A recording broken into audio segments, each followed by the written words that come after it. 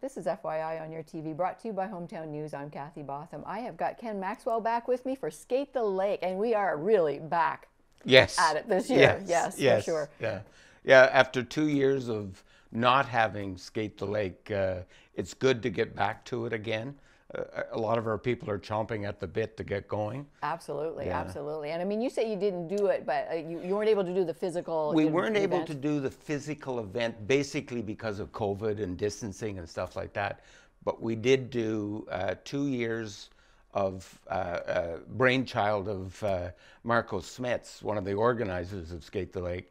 We did the Skate the Lake Challenge, which was extremely successful. We were very, very pleased. It ran last year. I think we had about 6 weeks for the event, and people would come, skate the oval. They'd use an app called Strava. They'd hook into the Skate the Lake app, and it would automatically record their laps.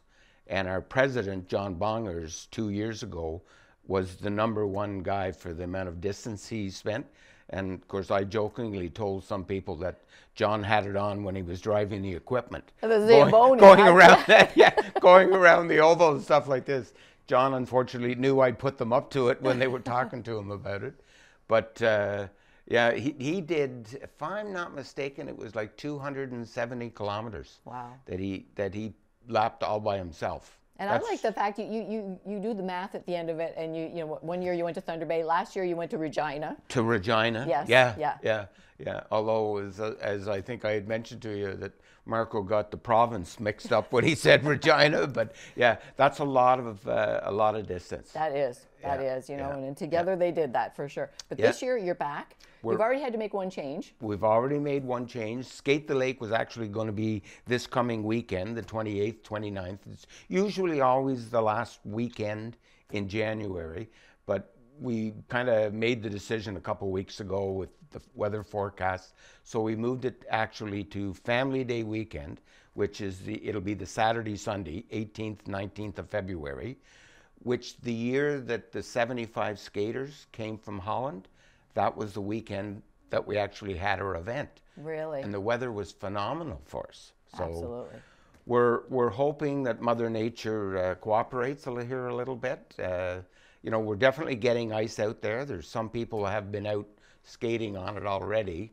It's not good right now with the snow cover, but you know, we can get rid of that as long as we get enough ice and we can get our equipment on there. I mean, it's all science too. I mean, you were talking, you know, layers of water, ice, snow, what the weather's going to be like in that. But you've got like John Bongers is out there, and it's kind of funny because at Skate the Lake we laugh.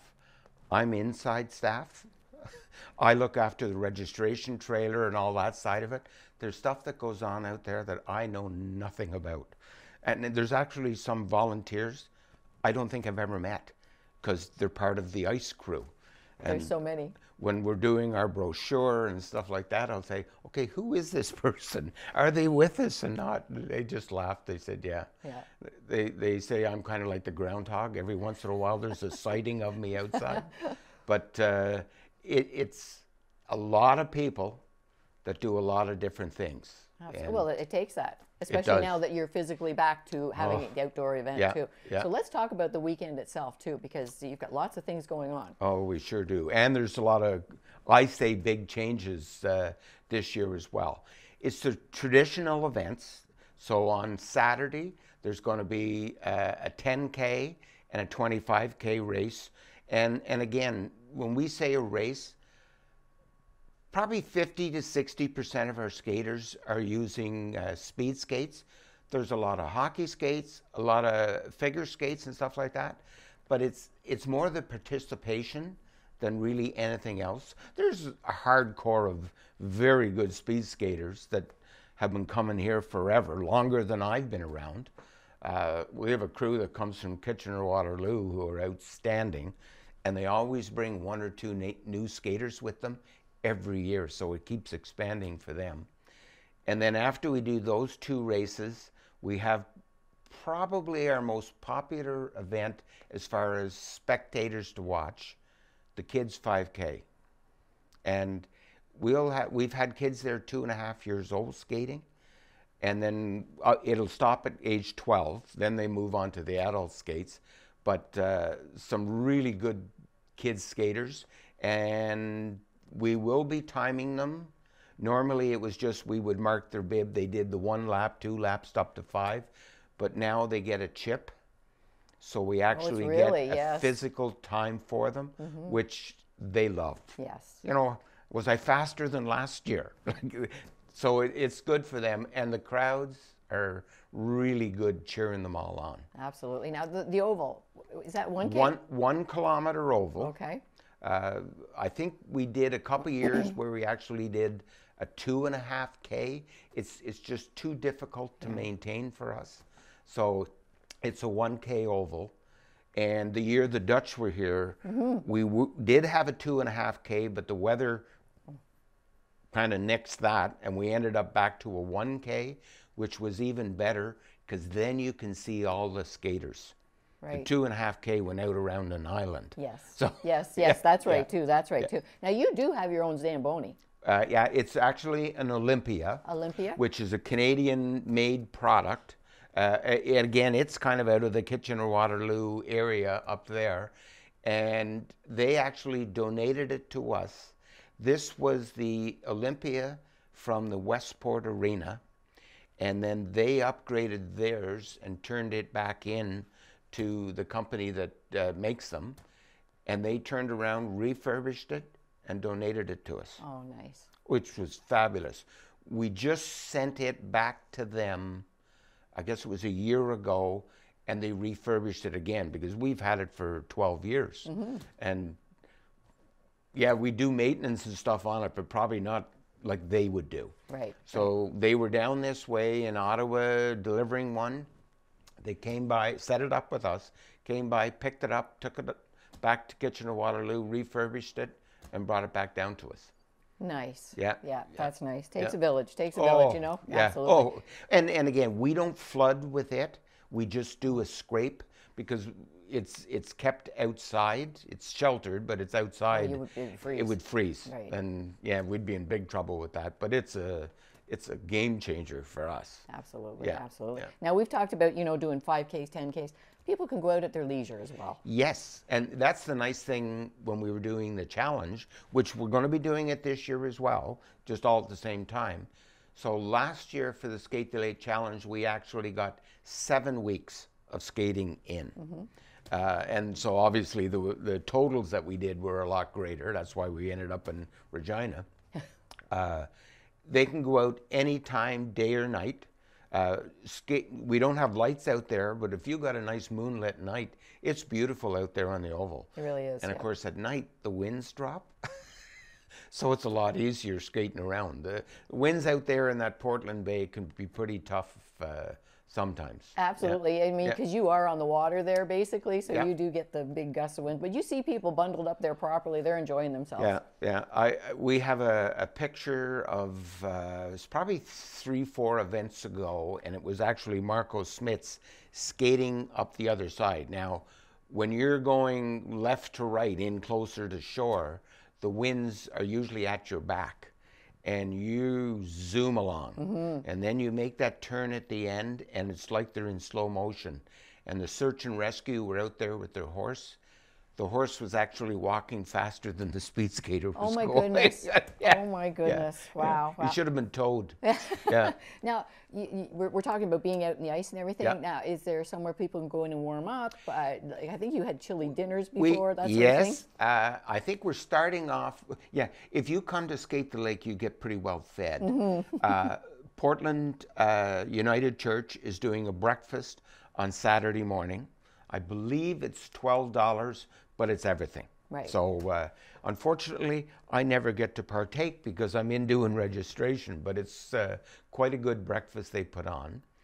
Hotel Kenny, which being around here, you would know about. Yes. They're coming and doing, they're going to do our snert soup for us this year, which is a Dutch pea soup. One of our founders, Brockville-Smiths, insists that we have snert every year. So they're going to be doing that, but they're also doing savory pies. Oh. So one of them, they're going to be smaller pies and everything like that, individual pies. One is a jerk chicken, and the other one, I hate to say this, but I can't wait to try it. It's cheeseburger and fries in a savory pie. Yes. Dave from Hotel Kenny was at our last meeting and everything like that, and he mentioned that, and I said, "What was that again?" Like, yeah, so I'll be definitely trying that one. The Lens Cove, the marina, is doing a food kiosk as well, and they're going to be doing hot dogs and hot chocolate and coffee and stuff like that, which is Timmy's really helps us out with that. They're great corporate sponsors as well. Excellent. Now, for people, we were talking about the challenges. Do you have to register beforehand? How do people do that, or the day of? If you go to our website, which is STL, which stands for Skate the Lake, so STL Portland Outdoors @gmail.com takes you to our website, and in there's a line for registration. You go in that, it goes through Eventbrite. Very, very simple. Makes your job easier. Well, we're working on that part of it. We've been talking about that, how it needs to be reported to me. But yeah, and if they register before Thursday night of Skate the Lake, they actually save money. So if you register online, it costs you a little more. Okay. So the hope is that most people will pre-register. And I'm going to say about 75% of the people that skate do pre-register. Right. And it just makes it simple. absolutely. Yeah. You probably just have those the late minute ones. They're not sure what they're doing this weekend or what the weather's going to be like. And exactly. Yeah. And again, if a race or anything does get canceled and we can't do it because of the weather, they can get their money refunded. I think the only thing they lose is a 2% or 2.5% that Eventbrite captures. But so they do get their money back. Although in past years, and I actually look back, the last year we had it, we ended up having to cancel the 50K because the weather was so terrible. And I'm going to say about 85% of our skaters didn't want their money back. They says use it as a donation because we live and die with donations. Right. And we're very fortunate. We have several new sponsors came on board this year to help us out, which is critical. We had a gentleman who contacted me. He's 87 years old, and he's switching from hockey, and he's trying to take up speed skating. Wow. So he's having a little bit of difficulty because the speed skating boot is not like a hockey boot at all. No, it's not as much support. So I hooked him up with Marco because I don't speed skate. So I've hooked him up with Marco and stuff like that.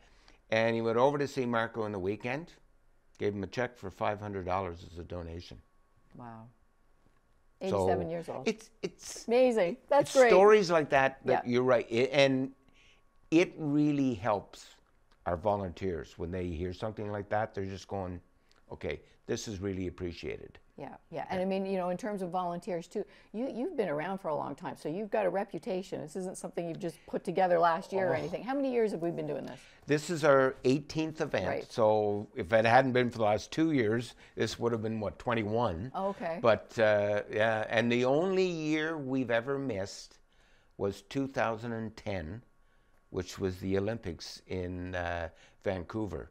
And it was because we jokingly say, it was too big a competition for the Olympics, so we decided we'd cancel it. Well, it's the only one that could compete with skating. Yeah. Well, a lot of our skaters and the people from the skating world were involved with speed skating out there. Right. So, it made sense now. And of course, Marco Smiths works at a lot of the Olympics. Right.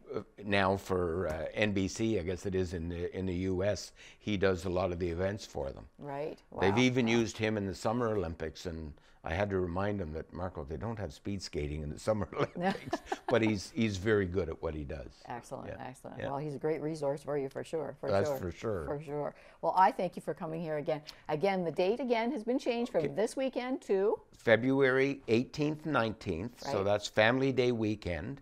And then, of course, on the Monday of Family Day weekend, The Oval will be open as well, and we're looking that we're probably going to try and do some, we'll have bonfires and probably some food and stuff there as well, because I remember last year on Family Day weekend, it was quite busy. Yes, yeah. Yes, for sure. We're just urging people, if they come to skate, bring their own chairs and stuff like that, because we've stopped putting hay bales out on the ice, because they get frozen in and it creates a real mess. A real mess, trying to get them off there. So, you know, bring a chair, an old chair that you can sit in and then take it home with you. That's right. Yes, really. Yeah. Those fold-up lawn chairs are wonderful for this sort of thing. So, yes. Exactly. Yes. So, once again, Ken Maxwell, you've been here. How many years have you been with?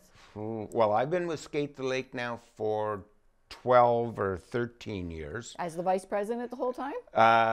No, I've only been the vice president for the last, I'm going to say 3 or 4. Okay. I'm kind of doing a lot of the same stuff that I did, because the first year it was a girl by the name of Lori Gilberts who was involved with Skate the Lake, and she now lives in Deep River. She kind of got me hooked into it, and I was in the registration trailer from day one. So, and we've evolved that over the years, and yeah, some of my duties keep expanding, and as long as they're inside duties, I'm game. Yes, for sure, for sure. I'm not a great cold weather person. I understand totally. Yeah, I understand that one totally. Thank you very much for joining us, because you did come all the way from Portland today to do our interview. You know what? It's always a pleasure. We enjoy the exposure. Some of them laugh at me when I'm on here, because I do talk a lot, but well, you make my job easy. Yeah. Just leave him in there by himself for a while. Okay. All right. Thank you very much. Thank you. Ken Maxwell, you're the vice president of our Skate the Lake. Thank you very much for joining us. Again, the weekends, February 18th and 19th.